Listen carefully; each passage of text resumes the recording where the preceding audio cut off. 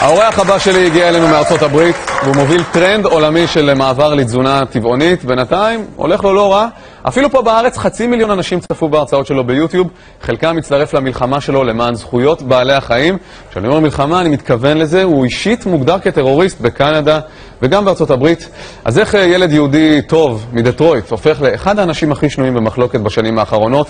קבלו את האקטיביסט גרי יודרובסקי.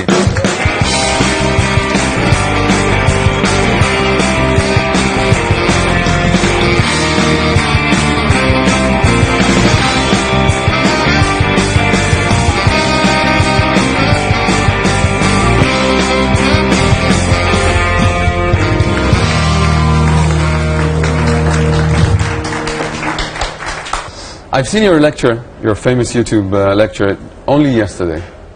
And I must say I'm a cynical person, I think, very skeptical. And when I saw it, I thought, okay, he has some very interesting points. And I didn't know how it will affect me. And today, before the show, I was hungry. I went to the sandwich, there's a big basket with sandwiches.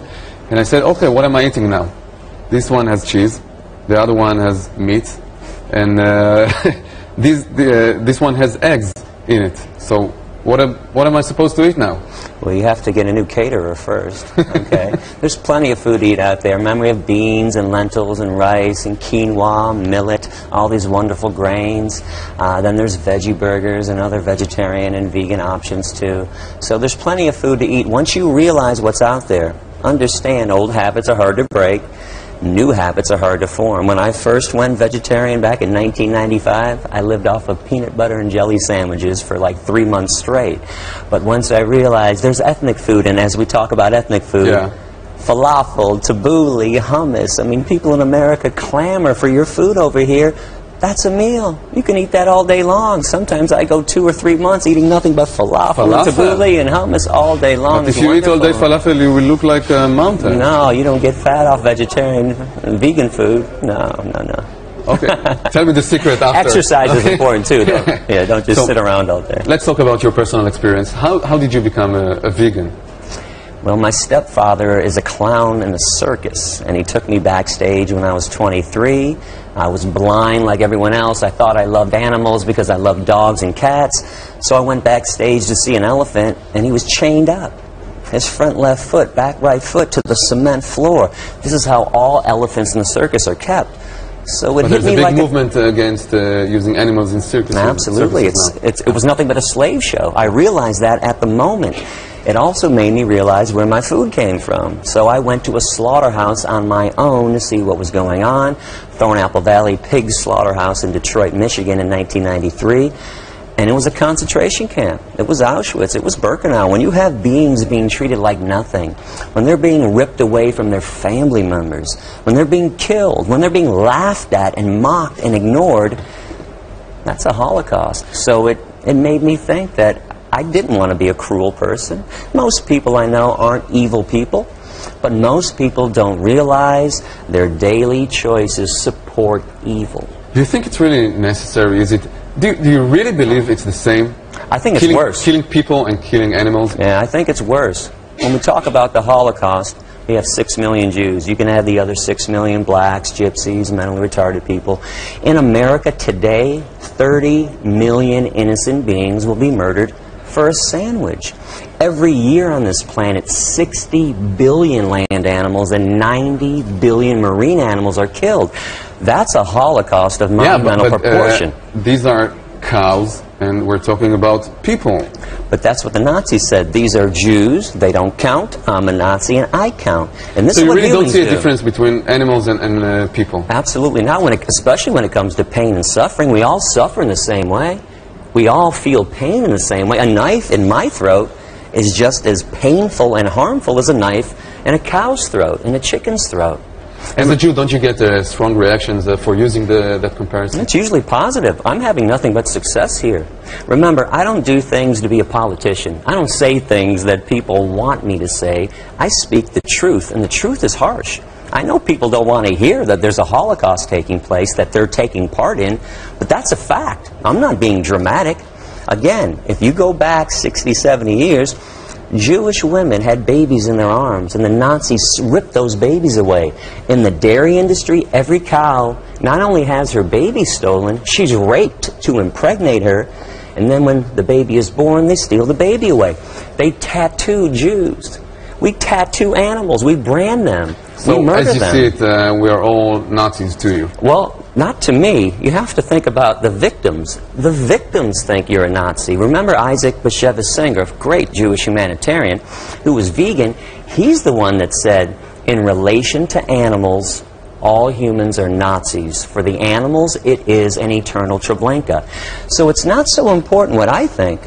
It's what the animals are thinking. We're now currently seeing a short... that's shocking. That's shocking. That's evil. It's cruel and it's disgusting. And you want to prove what? I want to show people what's going on, because if you watch the news, if you watch TV, the advertisements are happy cows. Right? They're never showing you slaughterhouses. Think about this. If a slaughterhouse wasn't such an evil place, how come McDonald's and Burger Ranch, why don't they show you slaughterhouses and say, hey, this is where your hamburger comes from. This is where your chicken nuggets come from. They intentionally lie to you. I don't lie. I intentionally tell you the truth, because I think if you saw what was going on in the slaughterhouse, no logical person could choose to continue to eat animal flesh and the things that come out of animals. Yeah. So what is your final goal? To kill the meat industry, to kill the farms? Yeah. I want to destroy all animal exploitative industries. They're unjust. The animals are not willing participants in this Holocaust. What about the people who take place in those industries? Yeah. I read somewhere that you said that a man that hurts an animal,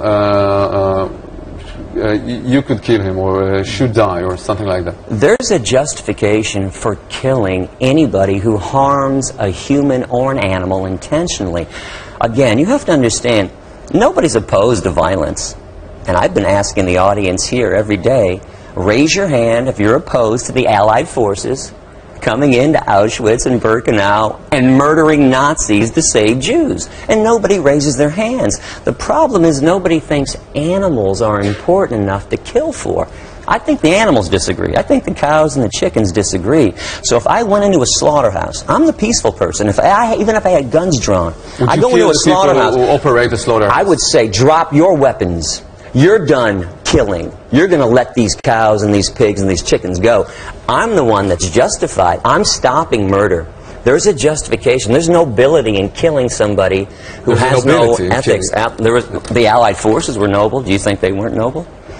Do you think that they should have let Nazis kill Jews? I think they did what they should have done. And that's what we need to do as human beings. If we claim to be compassionate, claim to know right from wrong, we have to kill beings who kill evil people. But with that saying, you give legitimacy to people who murder other people. You know, every person could choose his own goal. Like the person who killed our Prime Minister, Yigal Amir, he said, okay, I did it to save the country, to save more people getting killed. But you know why that was unjust? Who was he killing?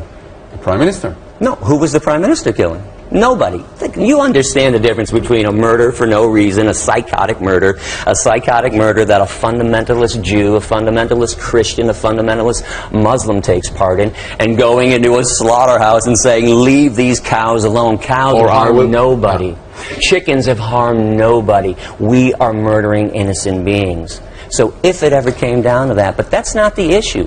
That is not the issue. The issue is we just need to change the way we view animals. We have to realize humans aren't the only beings on this planet, and we're not more important than animals. So why aren't you allowed in some countries? You can't enter Canada or the UK, I think. Because we live on a planet that murders animals, a speciesistic planet. Understand, like a racist who thinks that their race is better than another race. Speciesists think that the human species is superior to animals, and we have the right to harm and kill any species we choose. So why would countries who murder animals want me to come in there and open people's eyes and get people to change? Were you surprised from your success in Israel? I've always noticed that over the years, if I talk to people who have been oppressed, if I do a classroom full of Jewish people, if I do a classroom full of women, full of Hispanics, black people, people who have been oppressed understand oppression. So I'm not surprised that Israel is embracing veganism right now and embracing me. We've been oppressed way back into Egypt times and to this day still, depending on what part of the world you're in. So people who have been harmed understand why it's wrong to harm somebody else. So you really think you have a chance? I think there's a chance. I mean, it kind of depends on which day you ask me. You ask me when I'm in Israel for the last 10 days and people are embracing me, I think, yeah. I think Israel could become the first nation on this planet to abolish concentration camps once and for all. You ask me on a bad day when people are screaming and yelling at me, wanting to fight, I'll say, no, I don't think it's possible. But keep in mind, no injustice can live forever. Sadly, injustice can live for hundreds or even thousands of years, but no lie can last forever, and people are becoming aware, and I think animals will obtain their freedom one day and be treated equally and fairly. Well, thank you very much for coming. You know,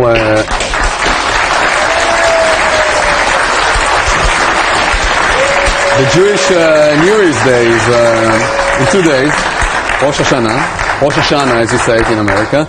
I would like to give you a Rosh Hashanah gift. It's a special organic seed. We bought it from an organization who help the disabled. And Happy New Year to you. Thank you. Thank you ראש very השנה much. שמח, שנה טובה. גרי יורובסקי, תודה רבה. תודה רבה.